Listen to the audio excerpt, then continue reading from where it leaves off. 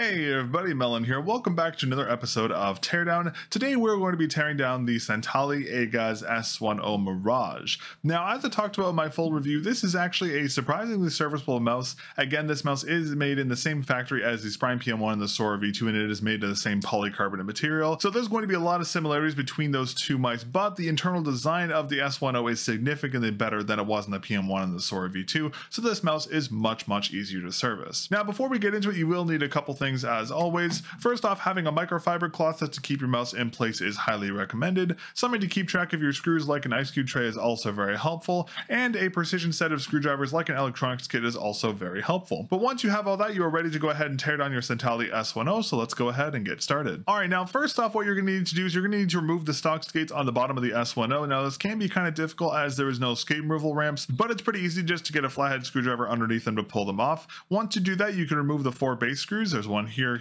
and here. And then once the base screws are, you can take 2 of your fingers and kind of make a claw like this, and you want to put one finger on the side of the mouse here and the other on the other side, and you just want to press together, and with enough pressure the back will pop open, and then you can just take a fingernail and run them along the side of the mouse to release the clips, and the top and bottom shell will come apart. Now be careful when you do remove the 2 shells, because as you can see at the bottom here there is a ribbon cable here, so I'm just going to flip this over. Now to remove this ribbon cable, just because it is such a small one, I'd be very delicate with it. So just kind of put the shells in between each other like this. And then what you want to do is you just want to take your fingers and pull up on the side of this connector, just like that. And then you can just gently pull the ribbon cable out just like that. And once that's done, the top and bottom shells have been disconnected. So I'm going to go ahead and put the base off to the side for now. And let's focus on this top shell first. So the first thing we can do with the top shell here of the S1-O is we can go ahead and remove the side button PCB. So we're going to remove a screw from here and a screw from here. And then once that's done, you can just take your finger and just gently pull up on the side of this connector here, and that will knock it off. And you can do the same on this side.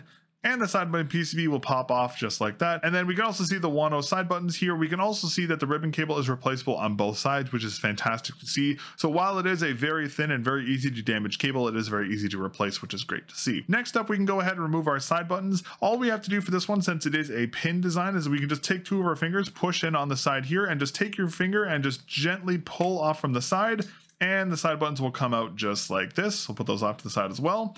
And lastly, we can go ahead and remove the main click, so we can remove a screw from here and a screw from here. And once those screws are out, we can go ahead and just take a finger and just gently pull up from the bottom, and the clicks will pop right out of the shell. They're actually very loosely installed, probably one of the looser click installs I've seen this year. So these come out of the shell very easily. Now I did want to note there is a screw here where you can remove this top part that does correspond to this LED header here. I'm just going to leave this installed, but you can remove it if you want to. I also wanted to know you can really feel the polycarbonateness of the shell since everything is removed, as polycarbonate, if it's not attached to anything, is quite flexible. So just like the Sora V2 and the Sprime PM1, the entire upper shell is very squishy. But that's everything for the top shell, so I'll put that off to the side. Let's go ahead and talk about the base shell next. Now the base shell disassembly is actually quite easy as well. First thing we're going to do is we're going to go ahead and disconnect our battery. So just take 2 of your fingers on the side of this connector here and just wiggle up, and that will disconnect the battery. And then once that's done, we can remove the 3 anchoring screws for the main board. So there's one here, and here. And then once that's done, we can just gently pull up from the side of the board, and that will pull the board out of the base here, just like this. We'll put that off to the side for now.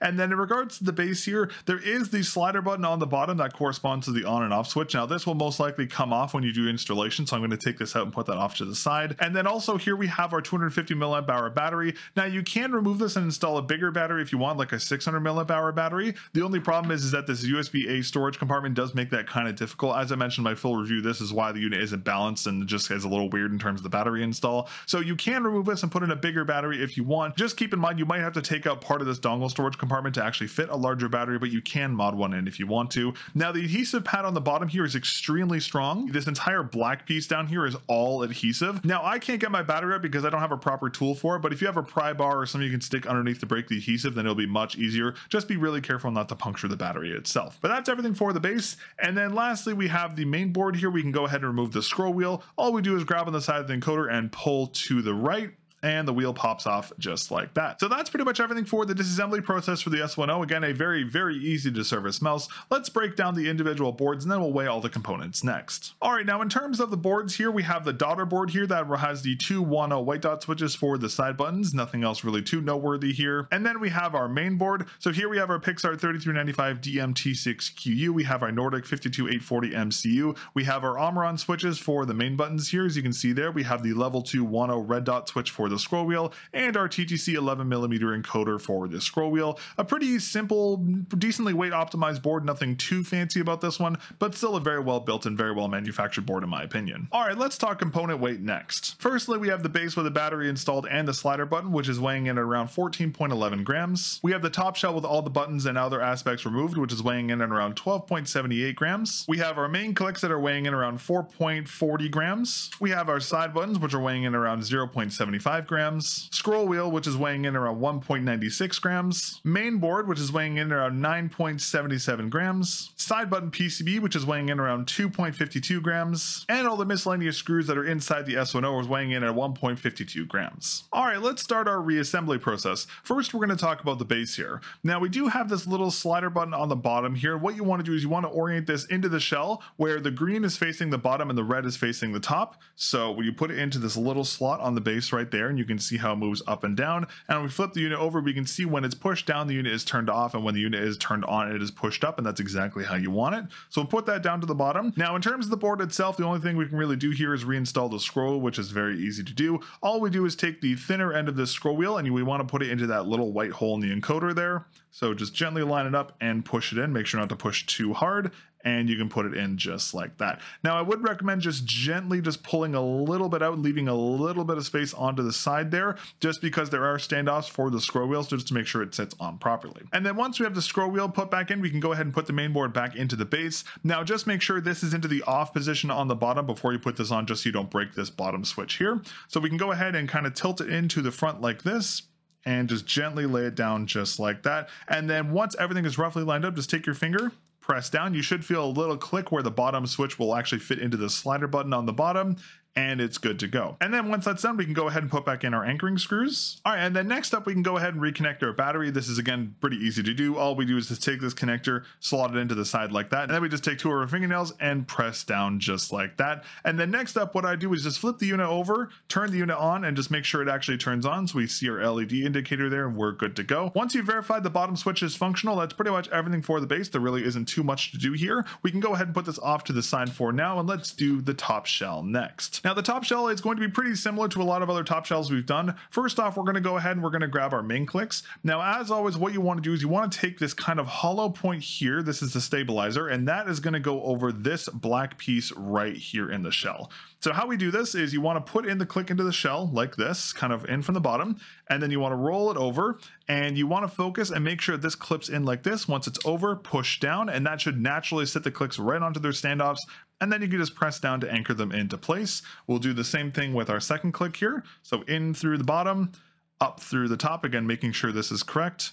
Once it's in, push over, and just gently push down just like that. Now, make sure you give these a firm push just to make sure they're all the way down. And then next up, we can go ahead and put back in our anchoring screws. Now, you do have to be a little careful when doing this, because if you put any pressure on the clicks from the outside, you can see how they just gently move and they'll actually come off of their standoffs. So you have to do this in a way where you don't put any pressure on the main clicks. So I'd recommend either holding it in the air or just putting it on your table like this and resting it on the base part here. Just make sure the clicks are all the way pushed down before you do this, and don't put it like this or you will push the main clicks out of their anchoring spot. Now that that's done, you can go ahead and put back in your anchoring screw, but as a reminder, make sure you don't over tighten the anchoring screws here. If you over tighten them, you will break your main clicks, and if you under tighten them, your clicks will be very kind of sloppy. So make sure you screw them in until you feel a little bit of feedback from the screw. Do not over tighten these. Once you've screwed those in, you can flip the unit up and you can verify you put these in properly, as the clicks will have like a natural kind of buoyancy to them. If you've over tightened your clicks, your click won't go down, and if you've under tightened them, they'll sit down like this, or they'll sit kind of like half like this.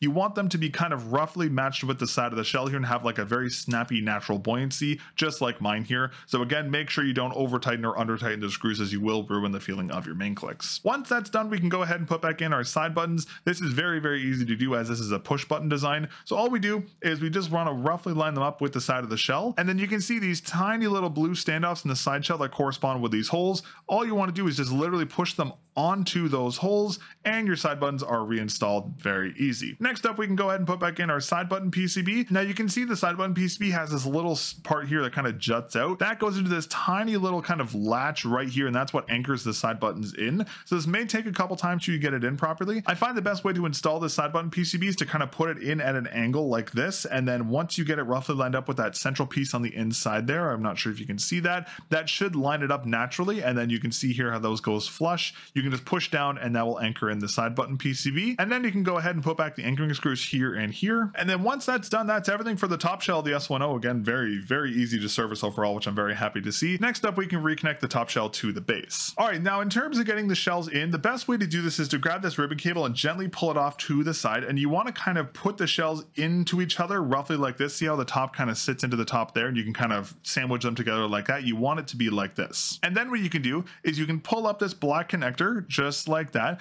and then you want to take your side button ribbon cable, and you, with the blue facing outward, you want to put it onto that inner side of this connector here. One thing that may make this a little difficult is this battery cable may make it a little tricky, so I'd recommend disconnecting it and putting it off to the side. And then you can take your cable here and you want to just gently thread it into this connector here, which can be a little tricky due to the angling of the cable, but with a little wiggling you should be able to get it in. Sometimes the connector will close on you when you do this, so just try and keep it open. And then once you get it roughly like that, you can see how it's roughly in, it's a little loose. You want to gently push on the top just to push it down. Again, don't put too much force on this. The big thing you want to be careful is you want to make sure this blue piece is even with the PCB. If it's off to the side like this, your side buttons may misfunction, so just make sure it's roughly even to the board. And then once you have that done, you can just take your fingernail, clip this down, and that should anchor in your side buttons. And then once that's done, you can go ahead and take your battery connector. Just be careful with this. I'd recommend taking the unit and flipping it open just like this to do this part, and then you can reconnect your battery just by putting it into this connector, just like that. Now, before putting the unit back together, what I recommend doing is just roughly putting the shells together, flicking the unit on, and just verifying that everything works. So test your main clicks, test your side clicks, test the sensor, test your scroll wheel, and make sure everything is still functional before you crack the unit together. If your side buttons don't work for whatever reason, it's most likely because this cable isn't in all the way. So just disconnect the connector, push it in a little more, and then it should work after that. But once you've verified that everything is still functional on your S1-O, we can go ahead and turn the unit off, and then we can go ahead and put the shells back together, which is very easy, as the shells just kind of naturally sandwich together. Put a little pressure on the bottom and they will click back into place just like this. Now there will likely be some gaps around the sides. That is pretty normal for polycarbonate shells, so just kind of push it down on the sides, and then you can take your anchoring screws and re-anchor the base to the top shell. And then once that's done, just run your finger along the side of the mouse to make sure all the sides are connected properly. You can replace the stock skates with the second set that's included or install your own. But once you've done all that, you've successfully disassembled and reassembled the Santali Aagaz S1-O. Overall, a very serviceable mouse, much more serviceable than the Prime PM1 and the Sora V2 were, as there's not that weird clip connector on the back here, so that makes it much easier to service, which is fantastic. I would like to see a JST connector or like a thicker side button ribbon cable, just because the small one is quite thin and very easy to damage, but it's very easy to work around, unlike the one in the Lemokey G2, so this isn't that big of an issue. But overall, a very serviceable mouse, which I'm very happy to see that really complements the rest of this fantastic mouse. This is a really solid mouse I think a lot of people are sleeping on. I'm very excited to see what Santali cooks up next. Hopefully we'll see a mini to compete with the Sora V2, but again, this is probably one of my favorite mice of the year, and its great serviceability makes this mouse even better. But that's everything for today's episode of Teardown. Thank you very much for watching. If you enjoyed the Teardown and want to see more teardowns like this, be sure to leave a like on this video and get subscribed to the channel. Big thank you to all of our channel members who make this video possible: UKI89, Prince, It Was Luck, Lunaris, and Mark World. Thank you very much for your support. If you would like to directly support the channel and me doing these in-depth reviews and all the Teardown videos here on the channel, you can become a member. It is only $2 Canadian a month, and that is one of the best ways to directly support the channel. You can also support the channel by using code MELON with a 0 over at Mech Keys, Lethal Gaming Gear, Potent Gaming, TJ Exclusives, and a couple of other retailers to save yourself some money on your orders and help support the channel. Thank you very much again for watching my teardown of the Santali Aagaz S1-O, and I'll catch you all in the next episode of Teardown. Peace.